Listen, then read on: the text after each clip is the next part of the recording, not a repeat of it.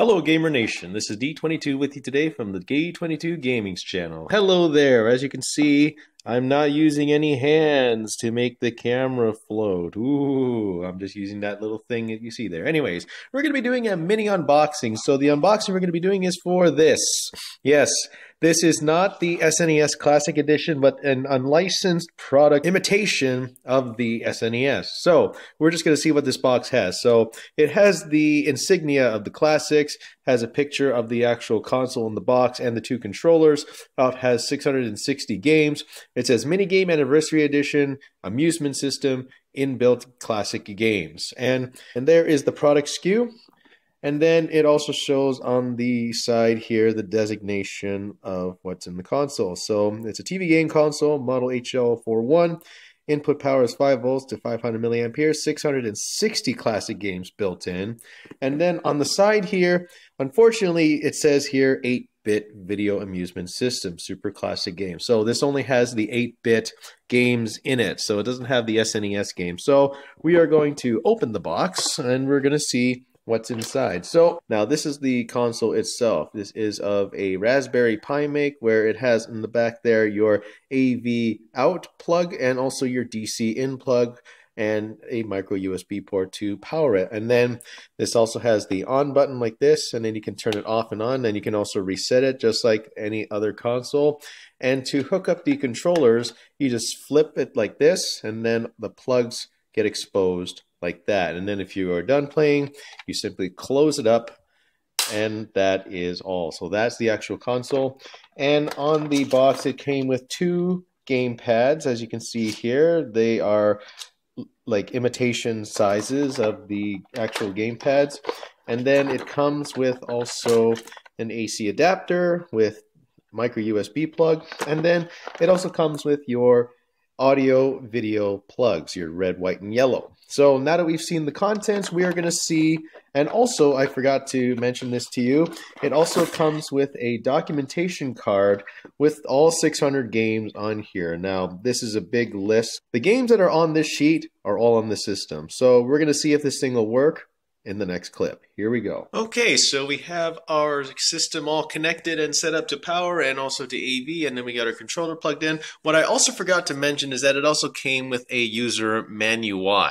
I think that's supposed to say manual, but we're just going to take a look inside the user manual just to see what it says here on how to operate the system so that we know right away and have a crash course. Okay, so has built-in 660 games in total, which cannot be changed. It uses a 5-volt charge for power supply, and available storage is 110 volts, 220. So the ordinary household power source can afford that. Okay, very specific. It will send with an AV cable which support TV output. Okay, game console buttons for the 4 function keys to support even the fight function. Opponent's speed and operational requirements are higher, the game is better. Okay, that makes sense. Okay, never allow children to play it alone for it comes to the power using. Oh yeah, don't be a power user. Please turn off machine and operate it after cooling, which whereas something wrong with the running machine, like system halted. Never put the machine stay at some pieces. I think what they're trying to say here is that don't play it until it gets too hot. And never disassemble repair machine by yourself, and it may be unavailable for some TV with 4K resolution, so it won't work for 4K. Don't allow children under 3. Never play with the transformer. It's not a toy. Machine is available for those recommended transformers conforming to standard. Disconnect the machine with power when cleaning. Please check lines.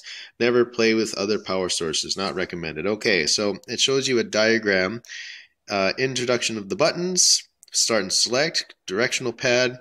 And then it also has the adapter input, reset, port for SHA-2, start, single hop, power indicator, select, continuous shot. Okay, so that's just basically how to set up. So connection to the TV, 1 for video. I don't know if they spelled that right, but that's okay. 1 for video, 1 for audio. And then there may be some differences when connecting different televisions.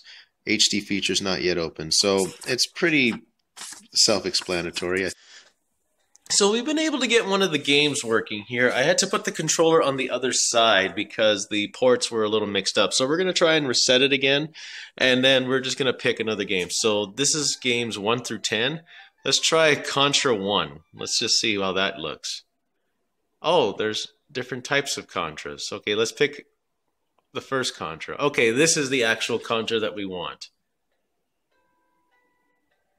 Okay, this is actually Contra. Okay, all right. So let's press start for one player.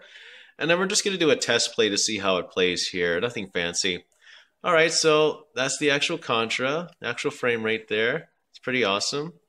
Okay, I'll try and shoot some. I'll just shoot some bad guys. Okay, so I'm just playing this with one hand, so it's kind of tough to play with one hand while I'm filming. All right, so yep, this is actual Contra. We're playing Contra right now, and that's pretty darn amazing. So I'm actually swimming. I'm swimming in the lake, shooting a gun. All right, so I don't know if the Contra code applies here, but that's pretty darn sweet. So we are going to reset it again, and then we're going to pick another game. Let's go and pick. All right, let's pick. Ooh, this is a good one. Double Dragon. Double Dragon. Okay, so we had to play the intro. All right, so we're gonna pick one player. So mode A, one player. All right. Oh, why'd you have to punch her in the gut? Okay, so this is the classic game. So they take her. This is basically Double Dragon. So mission 1. All right. But it actually plays pretty good. So it plays really, really good. I mean, not gonna lie. Sorry about the shakiness. I'm just really excited about this. So that's how it plays, and it's pretty good to the original emulation. Now, I'm not going to actually show you all 600 games, but there's the entire list of games here. And then they got RoboCop 1 through 4, Adventure Island, Chippendale, Hot Blood Wrestling, Mortal Kombat 4, Street Fighter. I don't think they have the Street Fighter that I'm thinking about. Spider-Man, Batman, Power Ranger. All right, let's check out Power Ranger. Okay, so that must be the Jew Ranger. Bandora. Okay, so that's basically Bandora. So this is the Jew Ranger show. If you haven't seen the Super Sentai Jew Ranger, then you probably won't understand most of this. I mean, that's the Tiger Ranger, and then that's... All right, so this is the game that was played on the AVGN series, Super Sentai Jew Ranger. So this is the actual Nintendo game that AVGN reviewed. So it's your standard side scroller.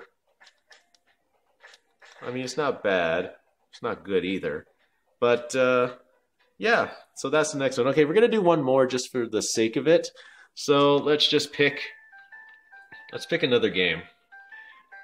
We got 8 Contras, Tiny Toons, RoboCop, and there's like 600 more here. Like, so many games. Like, this is like the ultimate machine to play them. So let's go. Like a ton of games. Tons and tons and tons and tons of games. They got the classic Donkey Kong here. Let's do that. All right, so let's play Donkey Kong. Yeah, Donkey Kong. Oh, that's my jam right there. Okay, so they actually got Donkey Kong on here. So Donkey Kong. This is the actual Donkey Kong on here, and it plays really, really good. So I'm just playing with one hand so that I can demonstrate to you how it plays here. I can't really jump. I'm gonna let the barrel run over me, but that's actually Donkey Kong playing on a bootlegged Nintendo console, so it's not too bad. So I hope you found this video informative and helpful. And if you want to know where to farts, if you want to know where to buy